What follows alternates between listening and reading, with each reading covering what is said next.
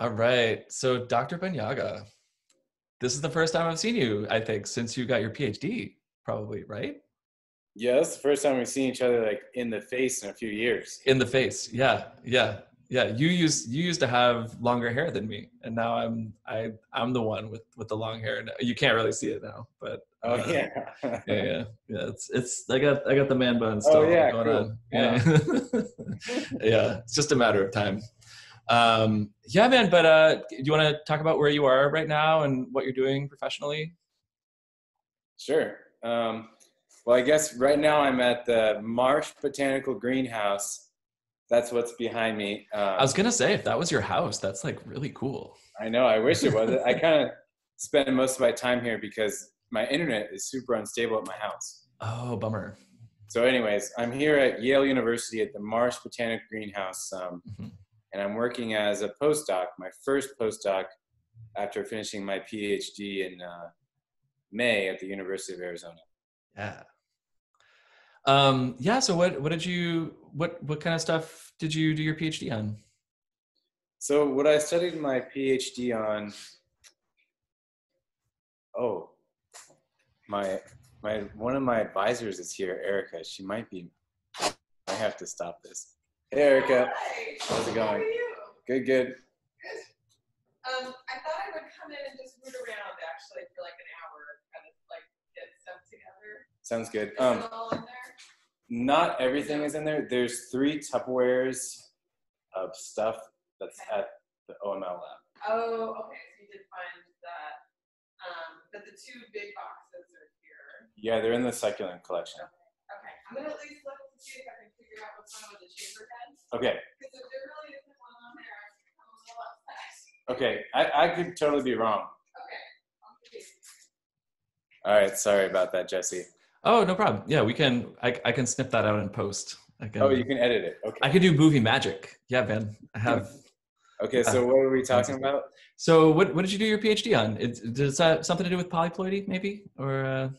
Yeah. So what I studied for my dissertation was polyploidy and hybridization in a group of plants called spike moss, also called resurrection plants, that occur naturally in the desert.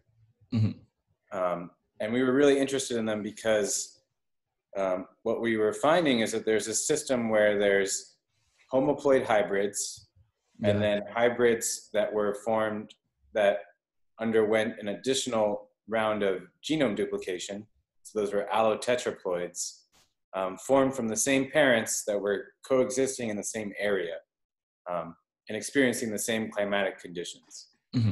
And so we were trying to understand what the effects of just hybridization versus just genome duplication per se were on species living in different speciation and living acquiring different tolerances, ecological tolerances. Yeah. So did polyploidy so the working hypothesis is that sometimes when polyploid speciation happens, there's maybe the potential for like more evolvability in the polyploid sort of daughter species, or what's the thinking behind that? Why are polyploids interesting, or? Yeah, I guess. Yeah, sure. Yeah, I think you're on the right track there, thinking about the evolvability. So, when a whole genome duplication occurs and that individual establishes, and maybe that becomes a population, in their genomes, they, instead of having just one set of genes, they have two sets of genes. And if that is accompanying with hybridization, then you have 2 sets of genes that maybe had slightly divergent roles, and you can get these kind of crazy epistatic interactions. And then, longer term, you can get the masking of different copies that leads to some type of sub or neo-functionalization. Yeah. All of that kind of stuff tied in there. Very cool. And I guess just quickly, because some of our students actually because we're a forestry school, so some students have actually taken plant classes and stuff. So we're talking about Selaginella, just in case, because actually spike moss, I don't even know if that's, yeah. Do you have one back there? We actually have some, and it's really neat that they have so many Oh, sweet. nice ones here. They were doing some classes on plant diversity before this shutdown. Nice. And so they have some. Oh, this is cool, man. Can you see these guys? Yeah. Okay. I think I'd have a hard time identifying them for sure. Oh yeah, I can actually read the labels on some of them too. Selaginella. Nice. And So these are sometimes they're these are some of their tropical relatives. Oh, cool. I never Yeah. made that connection with those little guys. And then you guys probably have this one in the forest.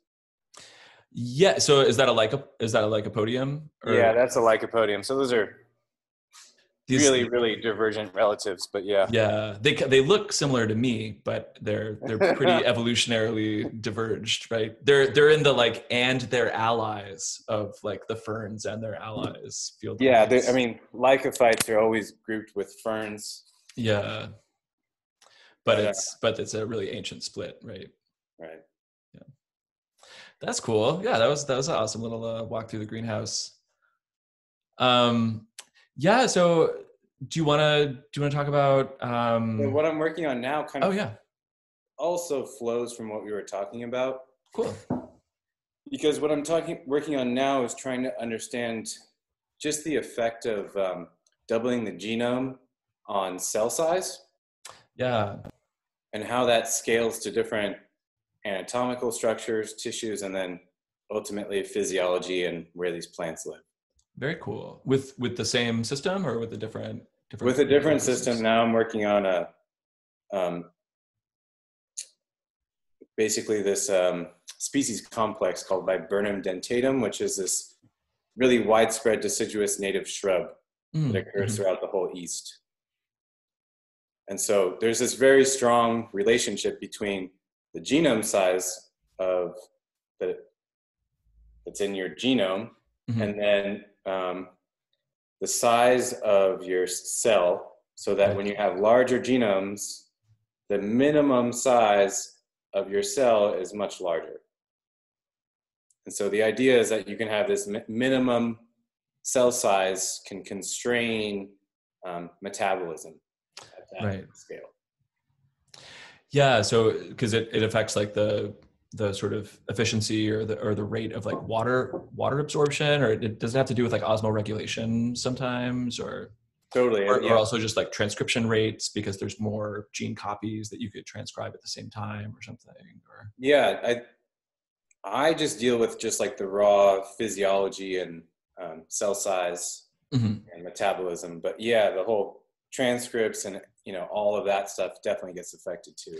Yeah, but it takes longer potentially for mitosis to happen. Is that like a measurable effect at all, or you can't really... all cell division, so meiosis too. Yeah, right.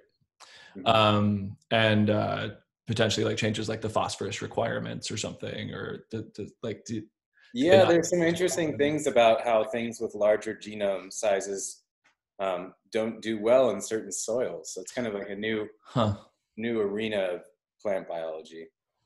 Like what kinds of soils are like polyploid? Or to kind of flip it on the edge, things with really small genome sizes are often like carnivorous.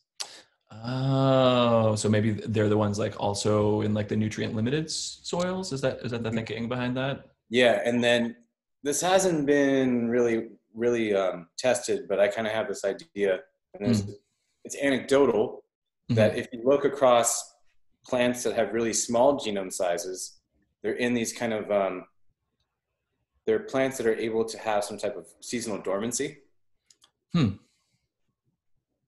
like Selaginella. Yeah, very dormant. There's a tumor head on it. Okay. I'm gonna get the stuff from the lab and just bring it in. Did you drive here? Yeah. Oh, okay. I put it all together.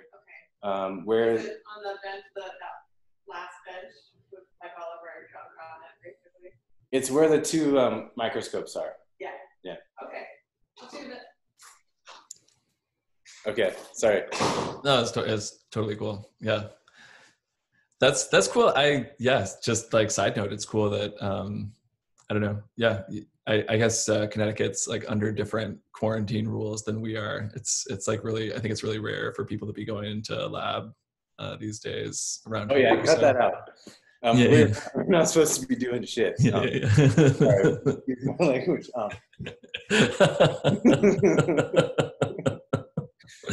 That's hilarious. I'm kind of like the one critical researcher.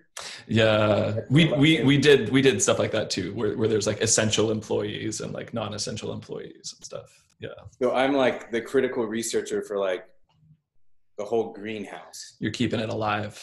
Mm-hmm. Yeah. Yeah. That's cool. I mean, that's awesome that you have an excuse to like leave your house though. Like kind of jealous a little bit, even though I'm sure that's a lot of responsibility and everything. That's okay. Yeah. Cool, man. Well, yeah. Do you want to kind of finish up some of your viburnum thoughts? Like what kind of patterns are you looking for, or what's kind of already known and that you're expecting? Well, there's been one, I kind of have like two research objectives of this project. Mm-hmm. One of them is just to find out where these polyploids exist in the landscape. Yeah. Because we still don't have that fundamental knowledge. We Mm-hmm. know from some chromosome counts that were done in the 50s that there is chromosome number variation. Mm-hmm. Different types of ploidy levels. There's tetraploids and octoploids. Oh, wow. But where they occur throughout the eastern US is kind of not clear. Mm-hmm. And there's not like a great phenotypic thing you can look for, like yeah, just that's been for part field of identifications. Yeah, there are some keys, and there's about 7 currently recognized taxa. Mm-hmm. But a lot but I mean, can you recognize the ploidy level on? I think you can now. Oh, okay. Work that I did this past field season, and that's associated with the type of pubescence and certain anatomical things about the leaves. Huh. So all of the polyploids, or the higher level polyploids, have this really nice stellate pubescence. Huh. And that's something interesting. I don't know why. I need to look into it, but that's something you find in Arabidopsis too. Really? So when people go and experimentally manipulate Arabidopsis and make them, because they're kind of diploids right now, but when people make them tetraploids and octoploids and even more, they take on this stellate pubescence. Huh. So I know pubescence just means like there's like the leaves are hairy or the stems are hairy or something, or yeah, and what it is it's the trichomes. The trichomes become branched, and it's really diverse because some trichomes are single cells and some are multi-cells, and it depends on the plant lineage and the species.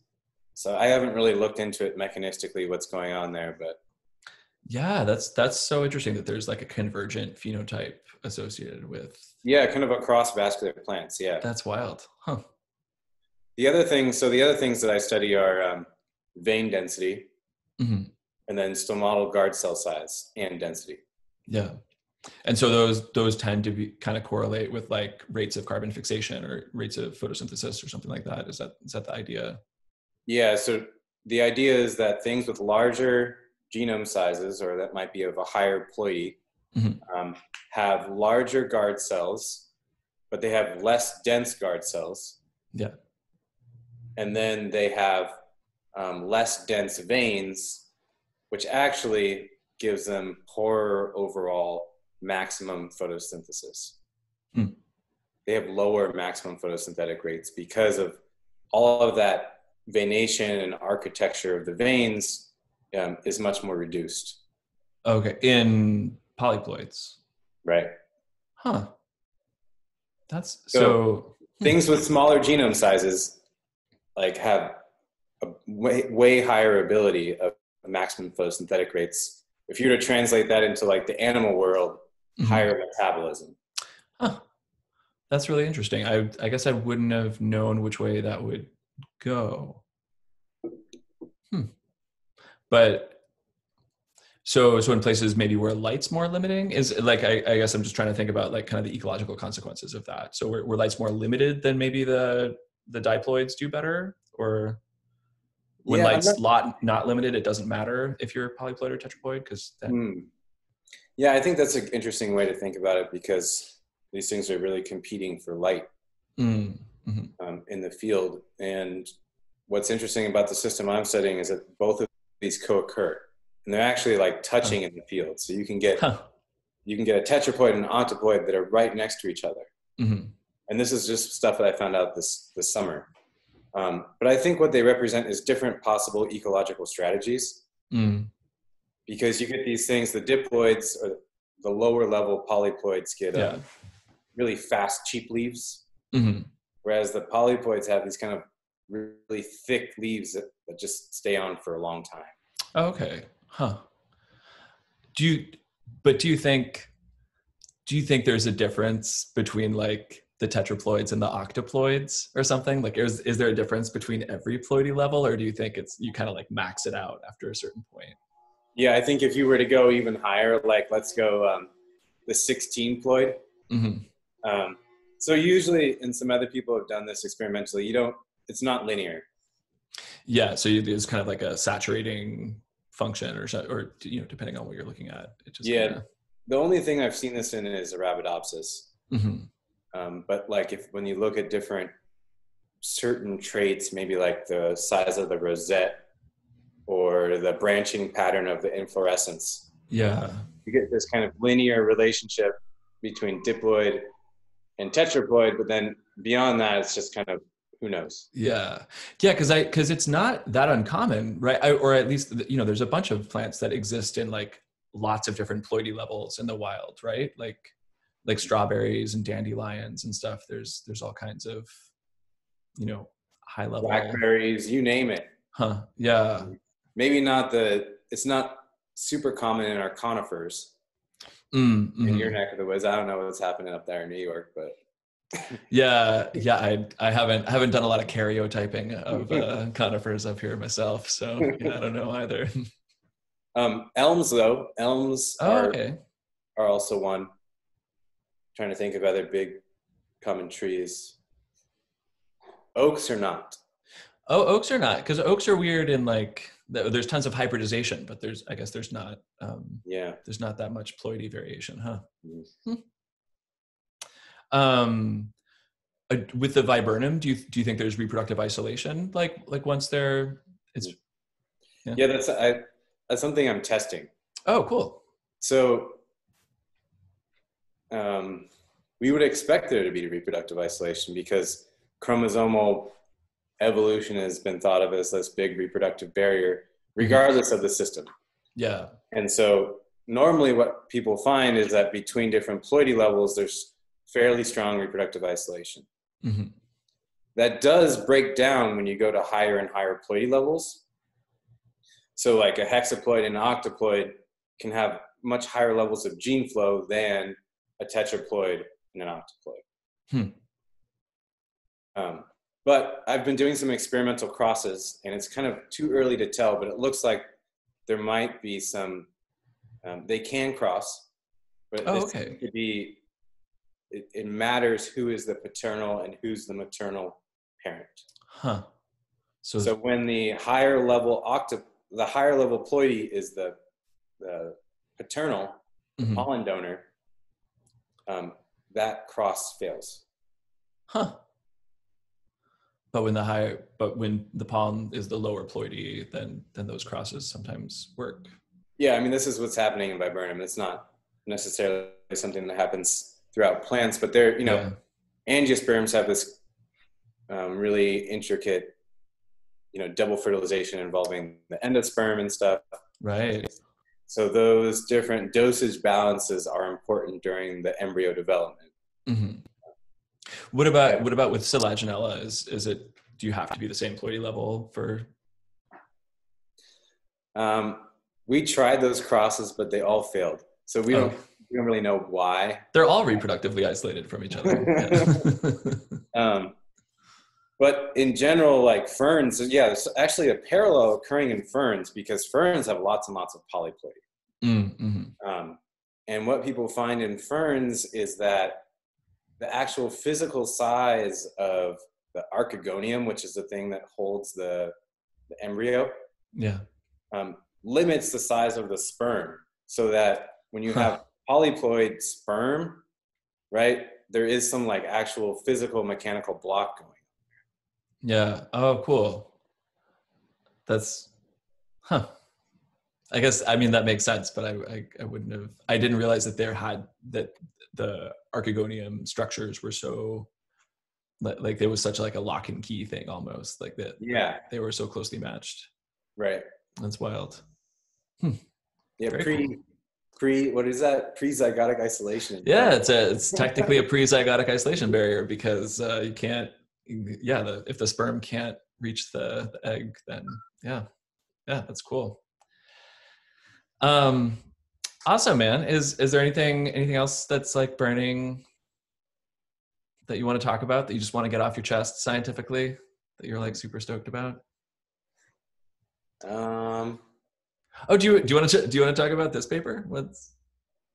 Man, I don't really want to talk about that paper. I hate that paper because I worked on it for like 5 years and I'm so tired of that paper. Okay, I'm sorry. I didn't mean to. No, it's cool. I didn't mean to like re-trigger you. I can go. I'm trying to like customize my backgrounds to people so that there's just like a a theme or whatever. I took this picture in Arizona. It's cool. That's Oh no, don't. That's even worse. That's got fountain grass in the background. Oh no.